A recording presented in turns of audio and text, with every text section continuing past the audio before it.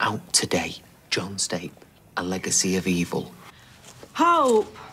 Well, I won't read it, mate. Now I just need to find a way to stop the rest of Weatherfield. One way to do that. Me, Carl said I couldn't. Ah! What, are you okay? What? I went to the bookshop, bought all the stock, every single copy of the book. Got this, got all the posters. I'll burn it. Sam's going to be back in a minute. I was going to take him for tea. Hope would like to join us. I thought I'd bring this into school tomorrow. I think it's a bad idea. You're just jealous. Now all we've got is this flaming book to deal with. Hopefully not many people around here will get their hands on it. Well, as long as Hope doesn't, that's the main thing. Oh, Esther and Mike have asked if they can meet at our flat. We're open, so we just thought we'd... Oh, hi, Billy. Have you not told Billy about our arrangement? Me and Mike have been talking about a few things, and the only way we could have legal rights is to put Mike's name on the birth certificate. What do you mean, say he's the father and not me? But that's not true. It's the only thing we can think of that stops social services getting involved.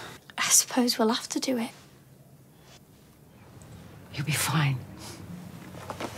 I just wanted to know if you'd heard anything from Corrie. So they must be in there by now. I understand it's merely a formality, the exoneration. Yes. We still have some of that vegetable soup you profess to like. And so many lives have been ruined. I just pray that with time, Stu can rebuild his. You care about him very much, don't you? Yes, I do. My conviction was overturned. Eliza's going to need me to look after her. She needs her own room, so I'm going to have to find somewhere else to live. Right. We should get to the cop shop. Just need a quick Jeffrey back in a sec. So do you want to get into Howard's pants or what? No. Well, he clearly wants to get into yours. You're not interested in helping me. You're just wasting my time and trying to get into my knickers. Excuse me, I'm not doing anything of the kind. Although, just out of interest, what sort of colour do you normally go for? Right, you need to back off right now, mate. I won't bother you anymore. Thought you'd gone. I come in peace. I went to the police station to say that you're telling the truth about the robbery. No luck, I'm afraid. I did have an idea about how, even if we can't find her, we might still be able to draw her out. If she got wind that I'd won a small fortune in the lottery, she'd want her slice of it.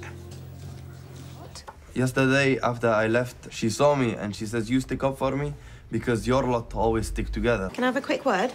Well, I just want to make sure there isn't a problem. You're the one making it a problem. Lauren. No one likes to be called out for being racist. It's just a misunderstanding. As they all say. They say their lot. You mean? What do you think I mean, Max? Muslims. What I'm going to show you is going to educate you way more than anything you'll hear in school. Nobody's allowed to tell the truth, not nowadays. What? Maybe what she said was the truth. Yeah, so she's lying, is she? Yeah, I think she is. Well, go on, why would she do that? Why do you think? You have to talk to Max. He started saying how our lot all stick together. What a surprise. You choosing someone else's side over mine again. Speaking of messages, I think we need to send one to that lot over at the curry place. What kind of message?